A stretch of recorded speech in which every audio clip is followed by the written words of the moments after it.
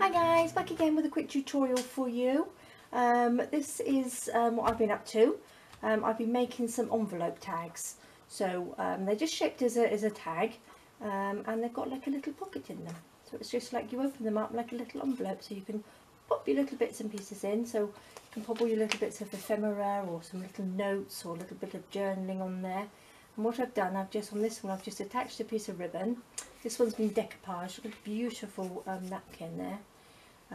So I've just decoupaged with some tea stain paper with a beautiful napkin there, which is lovely. Attached a piece of lace, and then this lace is just used for the closure. So I've just tied it into a little bow. So there we go. So it looks really pretty. It's very simple, very quick. And here's another one. This is a bigger one. So same again. I've added a little pocket on the back of this one, so it's a little lace pocket, and I've just stamped on some tea stain paper. And on the front, you open it up, the little closures, it's string this time.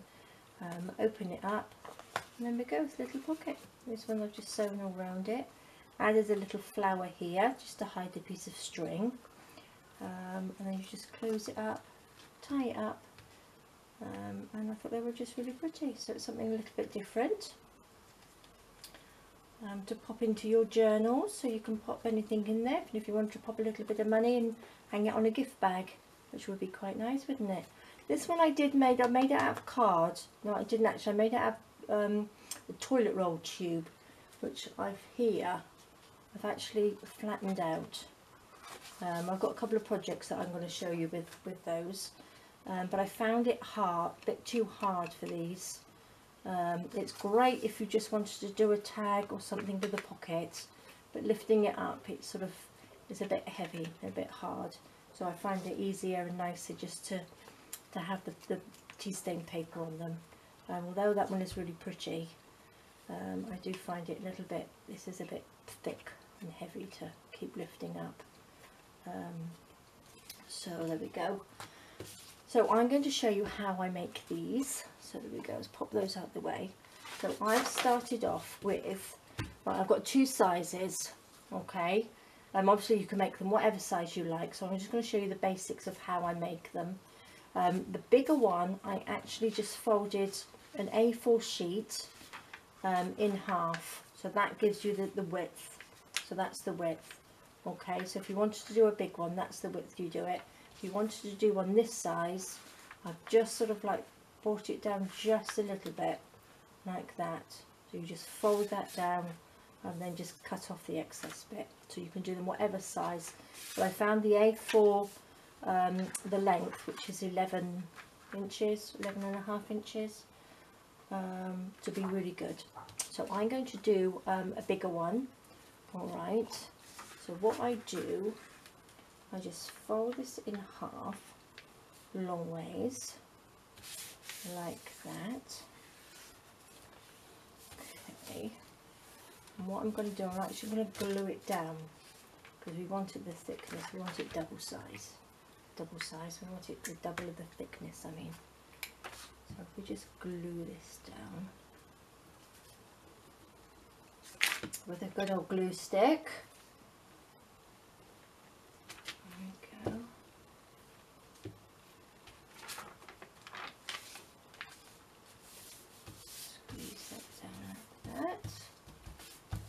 Nice and flat. So you can either decoupage, well you can use any paper, obviously. You can use some scrapbook paper or whatever papers you have. I just thought I'd use tea stain paper because then we can just embellish it however we like. So I have got whole lots of little bits and pieces, so I'm just going to stick some bits and pieces on this one. And I've actually made some little dingly danglies. So I thought what I might do is actually pop a little hole in this bit here and have a dingle dangle hanging from it. Well, that's the idea anyway, so let's have a go. So now we've got that folded and stuck down. What we do, whoops, I'm going to lift up the bottom. Okay, so we need to sort of make the pocket. We don't want to make it too big. fold that piece over, and then I want to fold this piece down. So it's exactly the same as making the envelopes we did in the last tutorial. So if I do that to, say, here, like that. Okay, perfect. Because what we want to do, we want to bend this then. I need to bend this up. So I want another little ridge across here. Like so. So we just want a little line across there, because that's the piece we're going to stick down. So that's the piece that's going to be the flap. So that's reasonably straight, I think. There we go. Oops. So that's the flap, so it just lifts up and down. Okay.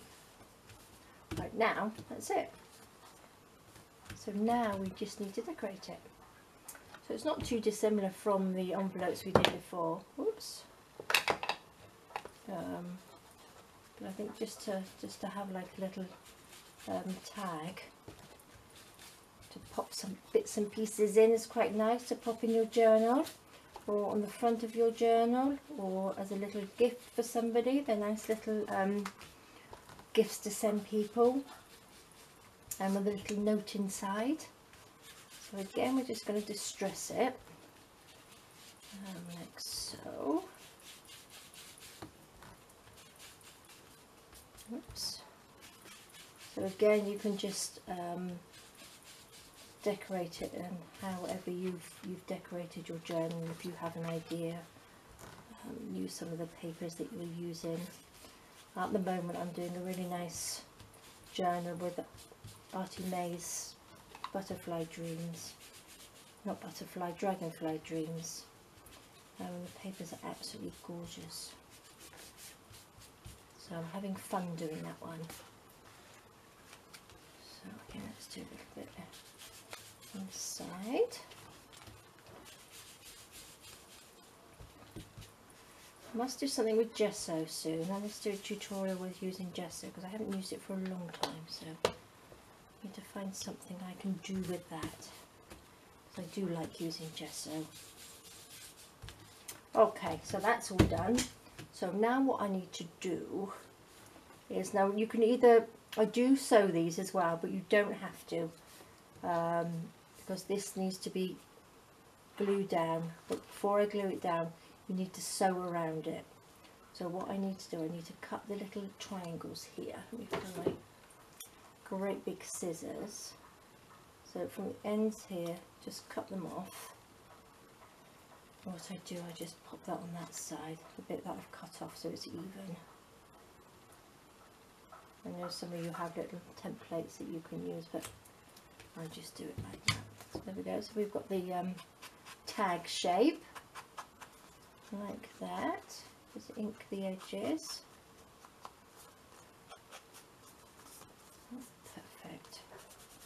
So what I'm going to do now is I'm going to quickly sew around the edges. So I'm going to sew along this bit here, and then I'm going to sew along the next bit I sew is down around here separately, and then what I do, I pop it back together again and sew up here,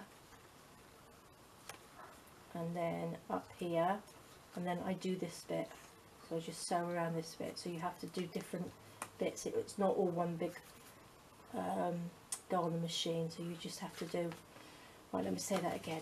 You go along this bit here, which is the front bit, and then I sew along the front bit here, the flap, along this edge bit, and then I sew up either side to make it into the pocket, and then that closes down, and I actually glue this down. This little flap here I glue down, because here, this is the bit which I sew.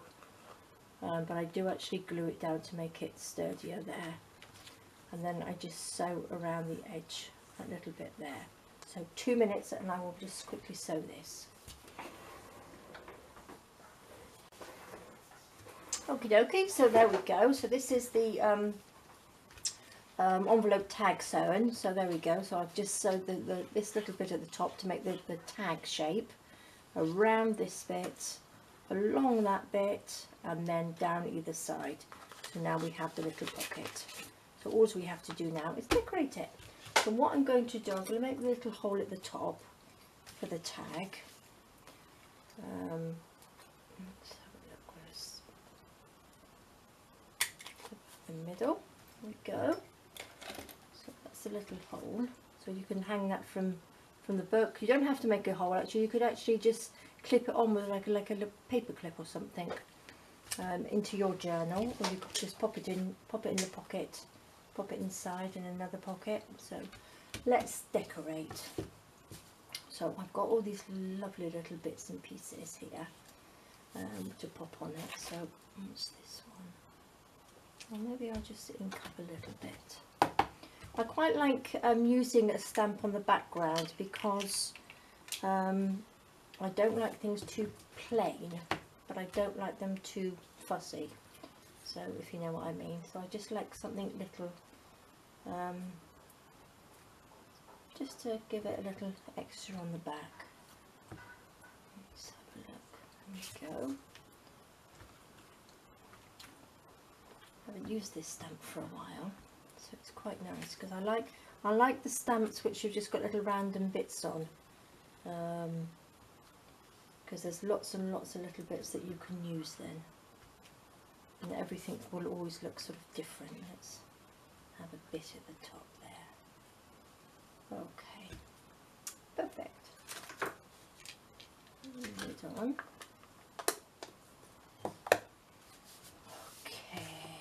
I like using the stays on because obviously it doesn't, it's when you ink it up as well and you put glue on it, it's not going to smudge, so that's why I like using that. So let's have a look, what should we put on here? So this is pretty, isn't it? So we could do some little edging. Let's have some bits on here first. Okay. So these fabrics, these are really nice. These are just old clothes. I go to sort of like thrift stores, or as they are in UK in here, they're like charity shops. Just get my other scissors. And try and look for all the like lacy clothes and little lacy shirts and stuff like this, because there's so much you can cut out. And it's the cheapest and nicest, bestest way to do things, I think, because then you tend to find different fabrics or different patterns, so your stuff sort of like looks a little different to everybody else's. There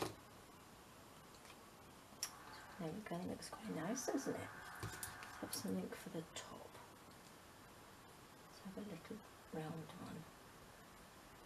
And the amount of little embellishments you can get out with one top is amazing.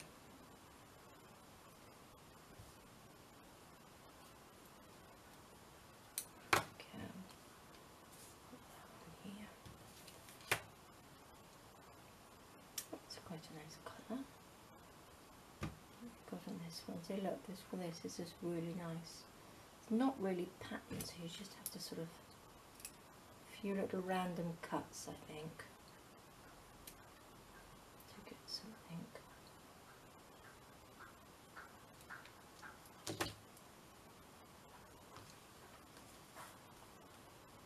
You just stick them on. What else have we got? Just like using random bits. So I'm going to start sticking now. I'm nearly out of my glue. I've only got to wait till Thursday for some more, so not too long now. So hopefully I will have enough just to finish this tutorial with a bit of luck. Again, you can always sew these on before you sew you all up together. I try not to think about where I'm sticking things, because you can sort of confuse yourself, or it takes ages. I've done that before, where you think, oh, should I pop it there, should I pop it here? But I think the first time, or the first place you put it is normally the best, because you can spend hours and hours, and if you're indecisive, it's even worse, isn't it? So I just stick it down, and it always looks good in the end. And I need to keep this upside down. Okay, those bits out of the way. It's pretty. I can't remember where I got this from. Put a little piece across here. I think, oh, am I going to put a hole in there? Yeah, I'm going to put a hole in there, aren't I? Pop a little hole. There's a smaller hole punch than that one. That's it. What I did on these little dingly danglies, I've got a piece of wire, which is the florist wire that I use. I don't actually have it to hand, I don't think. Which is the florist wire. I'm not sure what gauge it is. And then I've just popped some beads on, little dangly at the bottom, and a bob clip. So let's just see if that's too big or not. So look, I think that looks really nice. It actually all goes with the right colours, doesn't it? So we should be popping that on there, I think. Or we have this one. Oh, I quite like that one. So I'll pop that one on. So let's just add, should be able to, oopsie daisy. What I need, a little bit more glue. See, look, it's gone very thick. Keep it upside down. Just pop a little bit either side, like that.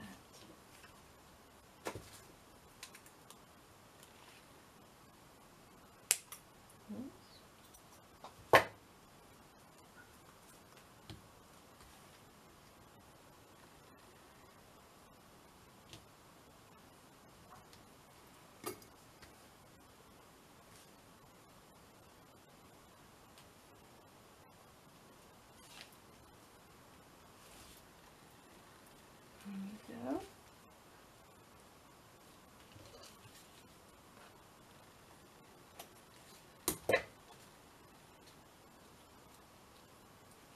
Oops, a little bit of glue underneath there.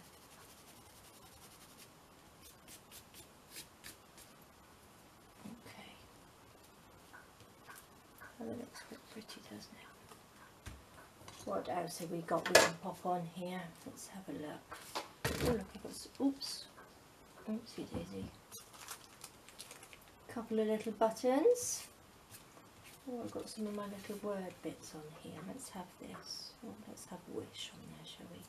I like adding words onto things. And they're easy. You just print them off on your computer, or you can buy them. There's lots of things you can do. Places you can get them. You can get them off Google. Just print them off. See, look, it's nice, just popped in there. Bit of glue stick. Sort of underneath. There. Perfect. So what else shall we have? Oh, look, I've got half a little flower there. It's quite nice, doesn't it?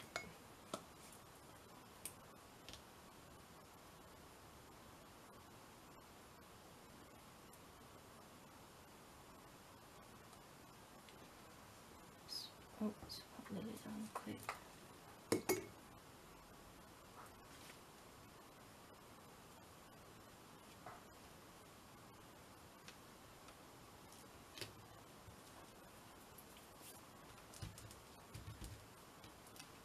There we go, look. And then what can we have? Little tie can we put on there? Let's have a look. Could use a little bit of this, wouldn't we?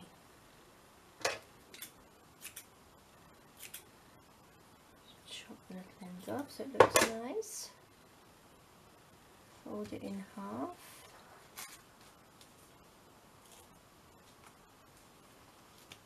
Pop it through.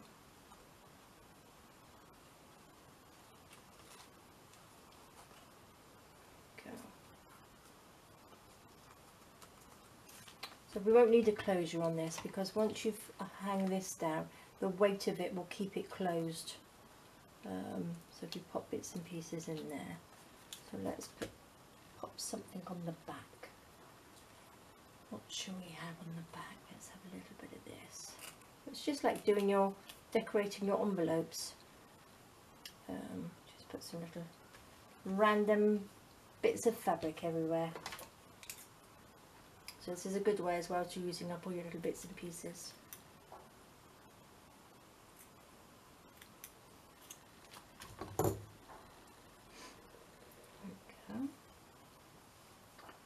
I need something a little pink. Oh look, there's a bit of like velvet on there. It's quite nice, isn't it? Take a few little straggly bits off, make it look a little bit tidier.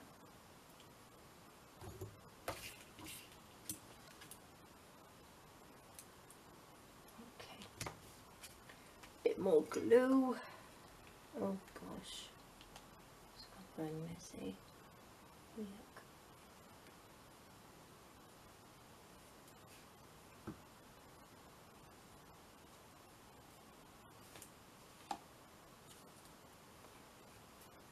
What a mess I'm making. Stick that on there, look. Because it's upside down, there's not much, it's just oozing itself out. What a mess I've made. And I don't want to waste it. I don't have much left, so let's pop that along. Oops. Along the bottom, like so. And look, how pretty is that?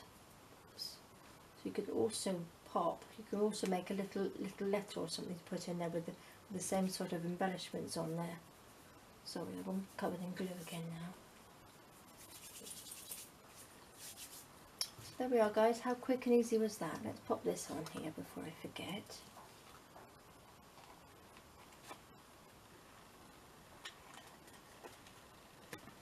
It just dangles off. There we are. Oopsie daisy. So these are lovely. These are nice to just go into your journals or as a gift, like I say, with something in it.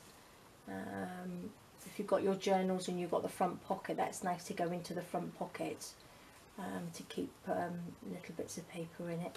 So there we are, guys. That's a quick tutorial. I've got nice and gluey and sticky by doing that. Next video I'm going to show you a few bits and pieces that I've been making with these. I've just flattened out some toilet roll tubes here, and so if you've got any, if you're collecting them or collect them, because I'll do that on the next video, what I did, just cut them open.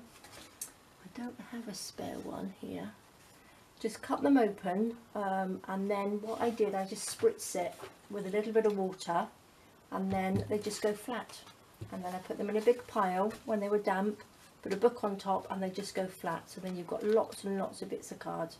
So if you make some of those, I will show you what you can do with them in our next video. So okay, well, I hope you like this one. And there was another quick one, very similar to the last envelope one, but I thought it looked quite nice just to have like it looking like a tag. So there we go, guys. All right, thank you so much for joining me again, and I will see you soon. Thank you. Bye bye.